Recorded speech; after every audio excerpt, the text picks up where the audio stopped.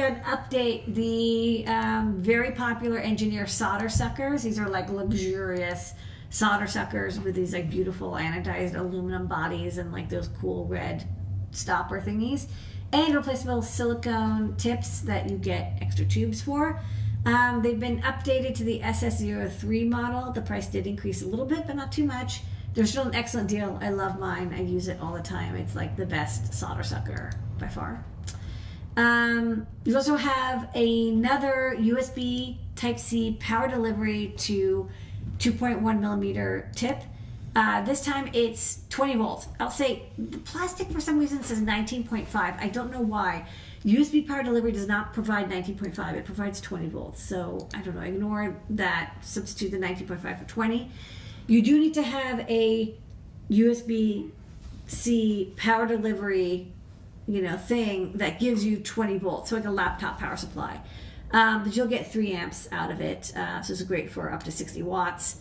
You need something that's powering off of 20 volts. There's some LED strips and some motors and stuff that could work well with this. It's a very easy way to upgrade your old DC power supply, DC power using devices to USB-C. We also have this cable now in 2 meters. Personally, I just wanted this for my laptop because I use it to make sure that my USB PD is working quite well. So it's got a little display built into it that tells you the wattage. So when I'm charging my laptop, I just make sure it says like 60, 70 watts and I know it's working.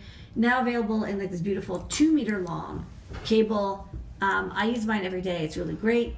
We also have the 1 meter version.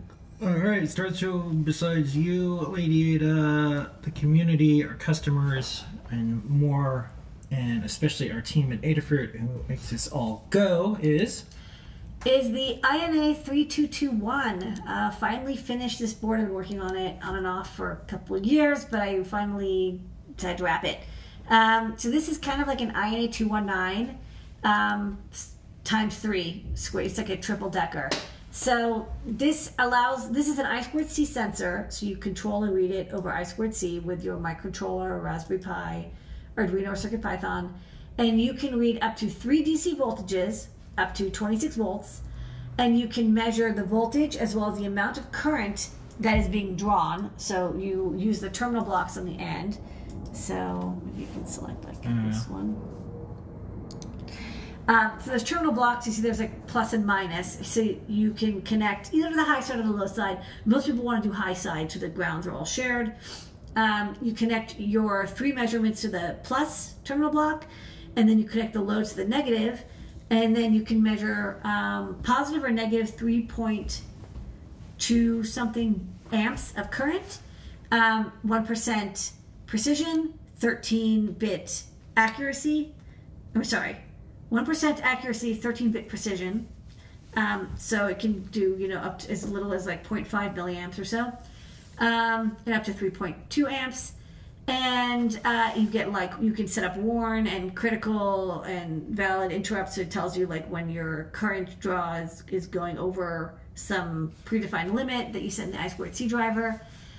Basically, it's just great if you are measuring multiple voltages and currents, you're doing like photovoltaic projects or battery charging or, motor control stuff, and you want to do very fast power measurements. The INA3221 is great. One thing is, it doesn't have a FIFO and it doesn't do like power summation. I think the INA228 does that. So this is a little bit of a simpler one. It's really a lot like the INA219. Very, very similar, but just 3 of them. So I'm using this for a project, and I was using a project where I had to measure 12 volt, 5 volt, and 3 volt power supplies all at the same time. So I thought it would be handy to make a breakout board for this really good power supply. And no soldering is required because you just use the terminal blocks, STEMMA QT for I2C, and you're ready to go.